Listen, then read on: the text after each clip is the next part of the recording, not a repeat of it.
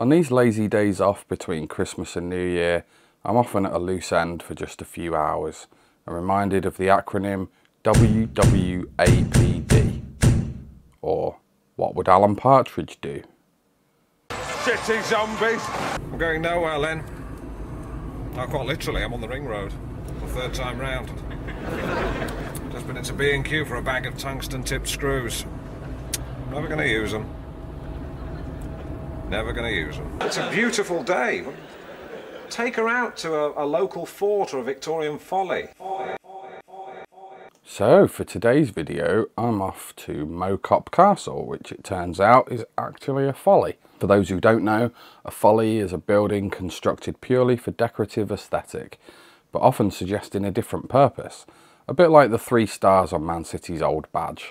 Stars are usually used by clubs to denote 10 domestic championship titles or a Champions League title. Theirs were purely decorative. Today I'll be leaving the A34 at Asbury, a lovely little village, and taking the country lanes to give you some nicer scenery to look at.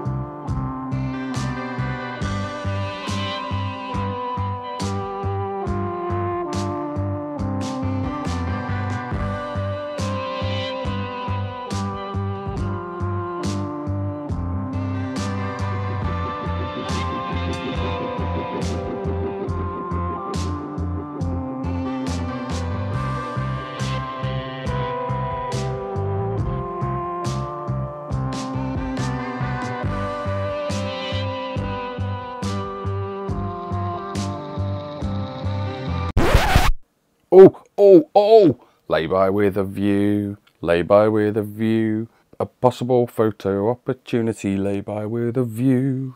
And many more. There are potholes galore up here, and I reckon you could probably swim in some of them.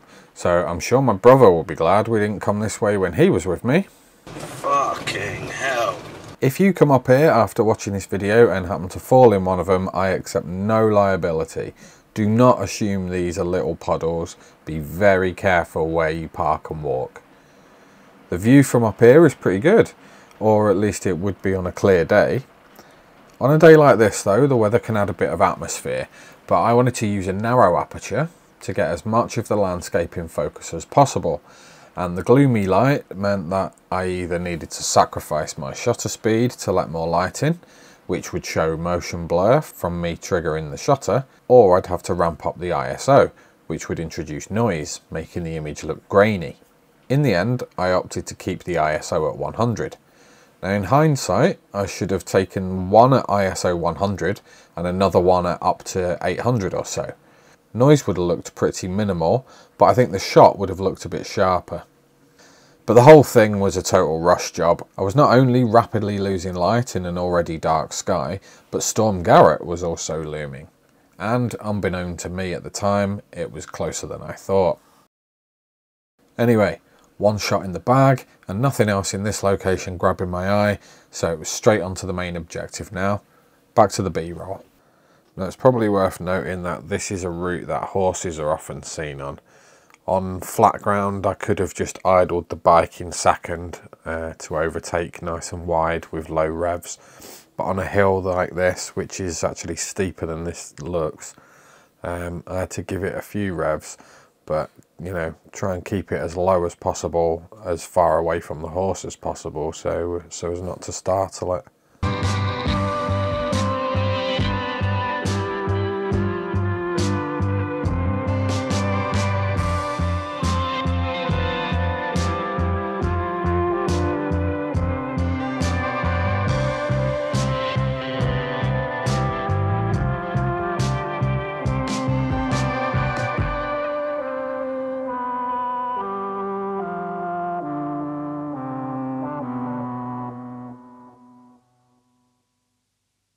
Mow Cop Castle was a summer house built in 1754 for Randall Wilbraham, who owned nearby Road Hall. The interior is currently the only bit in ruin. The exterior is all as it was designed, to look like a ruin centuries older than it actually is. The view from the top provides a near 360-degree view of the surrounding area, and due to a combination of the elevation of this hill and the flat topography of most of Cheshire, you can see as far as, I think, Snowdonia to the west. I'll have to come back another time with my 120 to 300mm lens and check that out. In the mid-1800s, there was a row between Randall Wilbraham and Ralph Sneyd of Keel Hall. They had a dispute over the ownership of the property because of whose land it was built on. It fell into disrepair, but was then restored to its original state.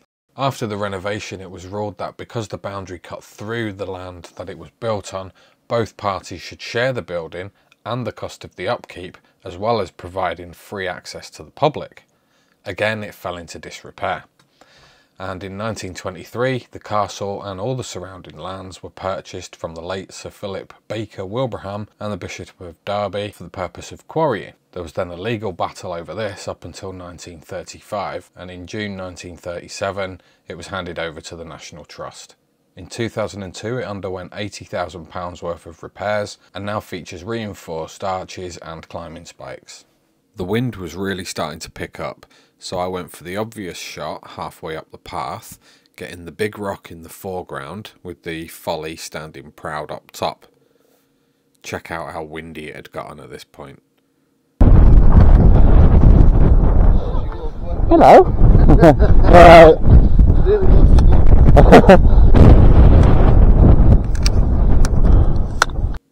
So because of the wind, here's me gesticulating that the rule of thirds has played a big part in the composition of this shot. The folly intersects with the rocks where the two lines intersect. The foreground rock is also aligned to an intersection, as is the path on the right.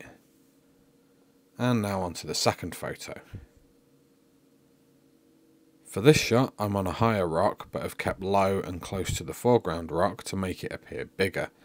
For the angle, I like how it looks as though the foreground rock has fallen onto the one behind, and they're having like a domino effect all the way over to the folly. At this point, it was getting cold, dark, and very windy, so I packed up and headed home for a hot brew and some editing. Well, you've already seen the edited shots from today. I wasn't overly impressed, but I did quite like the moody feeling, rule of thirds composition, and the leading lines of the second shot. Let me know your thoughts below. If you like the video, please show some support by clicking the like button, subscribing, and clicking the notification bell. It all helps get the channel noticed by the algorithm, and now the channel's starting up properly, I need all the support I can get. Thank you so much for watching, and I'll hopefully see you again. Cheers.